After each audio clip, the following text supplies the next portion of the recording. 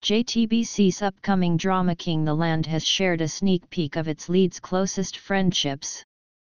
King the Land will tell the story of the unlikely romance between Goo-won, 2PM's Lee Junho, a chaebol heir who can't stand fake smiles, and the constantly smiling Cheon Sa Rang, Girls' Generation's YoonA, who becomes known as the Queen of Smiles while working her way up at the King Hotel.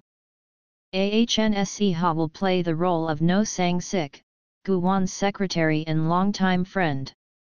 The two men accidentally met on Goo-won's first day at work, and they have been inseparable ever since.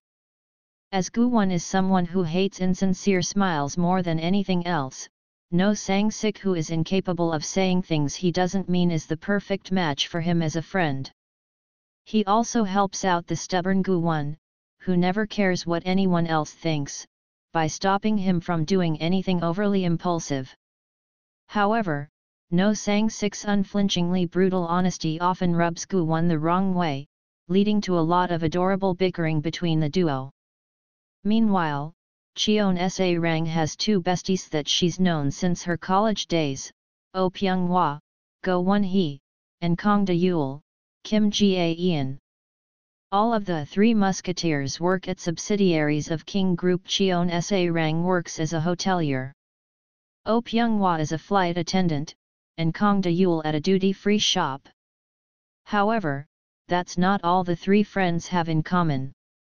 The three women, who serve as one another's emotional support systems, are all hardworking and full of energy, and they also know how to have a good time.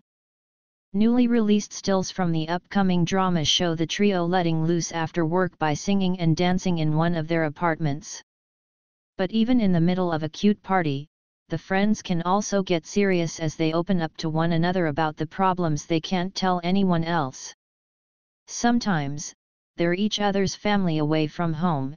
At other times, they serve as one another's trusty dating coaches.